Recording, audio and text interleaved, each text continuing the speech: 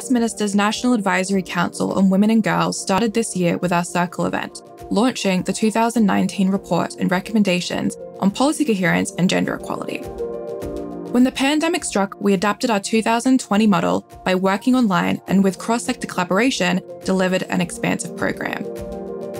This year's focus was on creating an intersectional gender architecture in Scotland, one which works for all women and girls, with a dedicated webpage to explore this with our circle. In web content and webinars, we heard from gender experts and practitioners from academia and global NGOs. Circle members engaged digitally and held virtual annual topic circles, informing this year's recommendations. This is the final report of our initial 3-year strategy, which was designed as a package. Sets of recommendations building on each other to kickstart systemic change.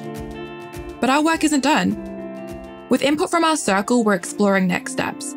Because together, we are Generation Equal.